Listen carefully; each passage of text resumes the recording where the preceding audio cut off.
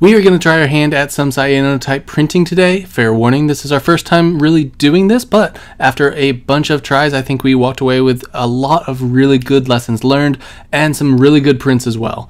Cyanotype printing is how architectural blueprints used to be made, thus the term blueprints, very creative naming. When you expose these certain chemicals to UV light, they turn this vibrant, rich cyan color. When you block portions of it from being exposed, you get white areas. It's quite a simple process, but you can really get creative with it and add a bunch of additives to alter the print, like salt, tea, hydrogen peroxide, some of which we will try later on in this video. When you buy these chemicals, they come in a powder form, so you have to hydrate them, which is quite easy. You just add water based on the instructions on the back of the bottles. Both type A and B have different water ratios that you need, so you need to just take a look and do some real measuring instead of just filling up each bottle with water. Also, I've heard that distilled water works best for consistent results. We just used regular tap water here, but next time we will definitely be trying distilled to see how it compares. As architectural designers, Eva and I have always wanted to try cyanotype printing, even though it is completely obsolete in the world of architecture. We just didn't know how easy it was to do. I remember some older architects that we've talked to in the past talking about how bad it was to work in the blueprint room and the chemical exposure and yada yada, and I remember thinking to myself, ooh, that sounds fun. So here we are. Hopefully we don't end up poisoning ourselves. Disclaimer, we are not scientists by any means, and this magical combination of chemical compounds is way above our heads. The best I can describe is that the sunlight reacts with the iron in the ferric ammonium citrate, and then once that reaction has taken place, the potassium ferricyanide steps in and reacts with the ferric ammonium citrate to create that deep blue color. Both chemicals are then soluble in water, so once your print is developed, all you need to do is rinse it in a water bath for a few minutes and get any remaining chemicals off, and the blue will stay. We are now mixing our chemicals together. Again, just using the instructions on the bottle, it says to mix them 1-to-1 ratio. This scale is not the most accurate scale, unfortunately, but it'll do for the first experimental prints that we're doing. The next thing we need to do is select some paper. Now, if you research this, you'll read all sorts of stuff online like, oh, I only use 100% cotton hot-pressed watercolor paper with 300 GSM. And for professionals, there's some truth to that. But if you're just starting out like we are, though, you really don't need anything fancy, and you really don't want to be spending money on some fancy paper if it's just going to get ruined anyways, or you're not going to have a quality print.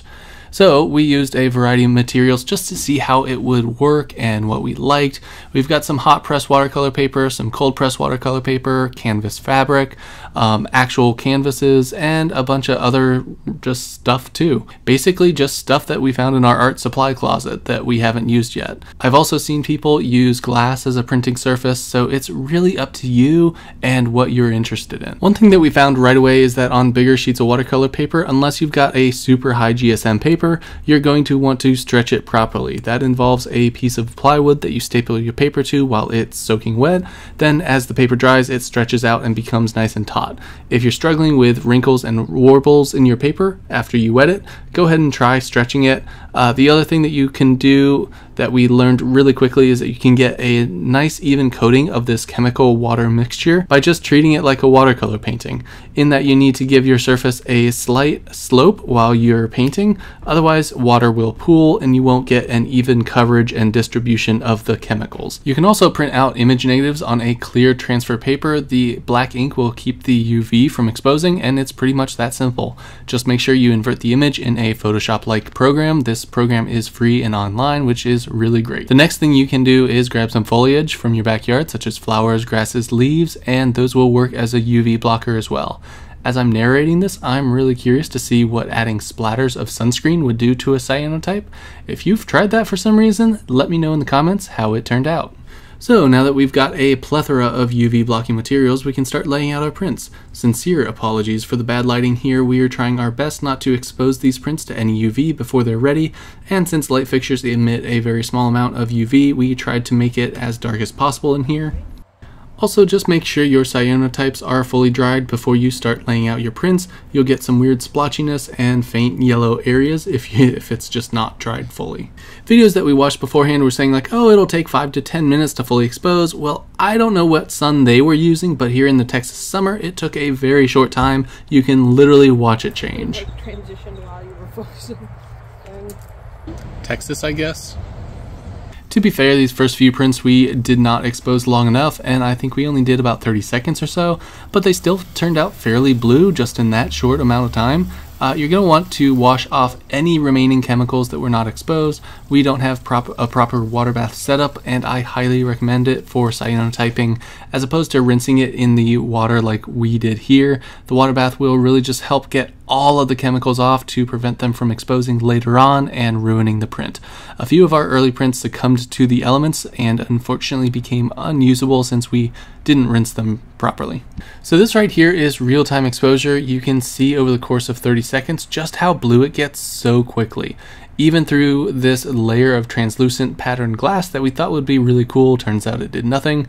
I wish I could tell you there was a standard exposure time when using sunlight, but in reality it just depends on where you are and what the weather is like that day. If it's cloudy, it'll take a long time to expose. If it exposes at all, general rule of thumb is to keep an eye on it and take it off the UV when it looks ready. It's a really sunny day here in San Antonio with some scattered clouds. And while we let that one expose, we're going to mix up a little hydrogen peroxide bath. Hydrogen peroxide is supposed to make prints turn a much darker, deeper blue. 1 to 10 ratio is what's recommended. I found that it really doesn't matter too much and that we didn't go for like a precise measuring here, and it turned out just fine.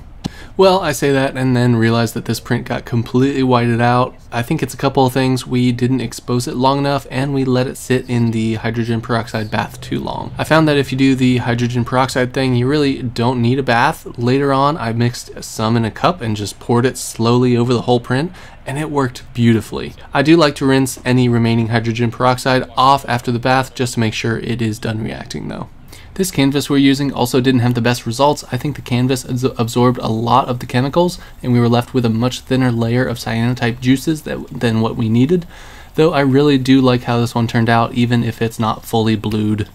And here's the one that we let sit in the hydrogen peroxide bath too long, which is so sad because those holy leaf things were really cool and we'll have to go find some more and try it again. Eva stepping in here for the cat moments. We used this print that we printed out and inverted earlier in the video and put that on vellum actually because our transparency paper didn't work terribly well. And we used that. Turns out that the vellum or tracing paper essentially was transparent enough to expose, which worked out great. This trellis picture as well we tried out, but this was on the canvas. And I think the canvas absorbed way too much of the cyanotypes, so we kind of got a weird result with that. The flower was super cool. We got some fun transparency from these petals because the petals are so thin naturally. We actually got sort of a gradient from where they're thicker to thinner within the cyanotype because when they're thinner, the UV does penetrate a little bit and sort of semi-exposed, as you can see here. And we got a little bit of the letters on that one as well. Now that we kind of had an idea of what we were doing, we started to compose the larger piece that we had prepped. And this was just with some foliage from the garden, some weeds. The larger leaf there is from my papaya plant, just some grasses, just anything kind of fun and natural to lay on there that we can get sort of semi-flat so that it lays and doesn't roll around or move around. We used a small piece of glass to hold down the smaller parts, but the bigger parts didn't move while we did it. And again, we're just mind blown by how fast this exposed.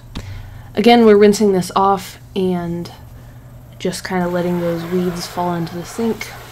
Super thrilled with some of the patterning here. Those leaves with the kind of insects eaten out holes are truly stellar, and I love the flowers, of course, because of that transparency thing I mentioned earlier. And again, always rinse super well. We found that some of ours, as they've sat for a couple of days or weeks at this point, have kind of continued to expose in a strange way, so make sure that you've rinsed thoroughly or let soak your paper before you call it done and good enough, because those chemicals like to stick around. I was just having fun with this one, and it kind of turned out a little strange, but it's also a really great example of how the hydrogen peroxide kind of converts that color from just kind of take note of this beautiful cyan sort of color here, and then when I dip it in that bath it turns to a really deep, like really dark wash denim color, which is truly stunning. Just look how crazy and vibrant that is suddenly, just one single dip in the water. And as always, we rinse off the hydrogen peroxide just to make sure that it doesn't stick around, because hydrogen peroxide can have a bleaching effect. Now, this is the watercolor paper stretching that I mentioned earlier, but don't judge us if you are a professional paper stretcher. This one kind of got ruined and the staples are ripping out, which is why we are using this one as a test, because the other papers that we stretched turned out a lot nicer than this one. Now, I have this crazy idea to take a mirror and smash it to pieces on a cyanotype print while it's exposing. In theory, it will expose the cracks and block the light where the mirror shards are. The mirror is left over from a renovation and we really have no use for it, so why not make some kind of art out of it? I'm using my collection of stained glass equipment to score and break the mirror into the size that I need. I'm cutting this piece to fit right on top of my print. Stained glass is also one of my passions, so if you are also interested in stained glass, ceramics, and all sorts of other hobbies like we are, may I humbly suggest hitting that subscribe button. We are trying to reach 10,000 subscribers by the end of the year, which would be absolutely crazy. Here's where I have to say, wear eye protection when you are hitting glass with a hammer. Glass in your eye is not fun. It would seem obvious, but that's the world we live in. Also, gloves to pick up any of the scraps. Eva is currently holding up a piece of plywood to shade my print while I get the mirror off the print, which is really helpful in creating a good quality print. You really want to avoid exposing any areas of sun that you don't want to expose until you are able to just rinse off all the exposy chemicals. Once the glass is off, I can flip it upside down and take it over to our faucet area for a good rinse. This is turning out so freaking cool. There are things that I'm already seeing that I want to fix in the next round, like the yellow spots you see at the top where I didn't let it dry fully before exposing it, and I want to get some paper that is properly stretched without the wrinkles. Other than that though, I'm loving this, and I can see myself doing a ton of these things. Here goes the hydrogen peroxide rinse. It's crazy how fast the hydrogen peroxide reacts with the blue to create such a beautiful deep blue. I'm kind of the opinion that it's not worth doing cyanotypes if you're not going to take the next step by adding the hydrogen peroxide. It just makes it look so much better. Here are some nice, really cool shots, and a second one that I did, and a weird self-portrait that I tried. Neighbors had no idea what I was doing when I was just laying in my yard on some plywood waiting for it to expose, but hey, whatever. I'm on a quest to make the world's most unluckiest painting. I've already spilled salt all over this one. Salt really has a cool reaction with cyanotypes, so stick around to see it. Then I'm breaking a mirror on it, and while I'm at it, unfortunately I was fresh out of black cats, but we'll just have to make do.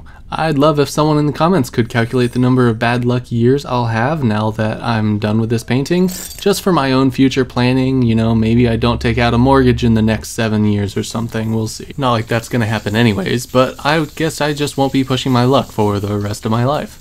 If you don't hear from me after this, you can probably surmise that I've met my fate. Totally worth it for cool art like this though. Thanks for watching, subscribe for more.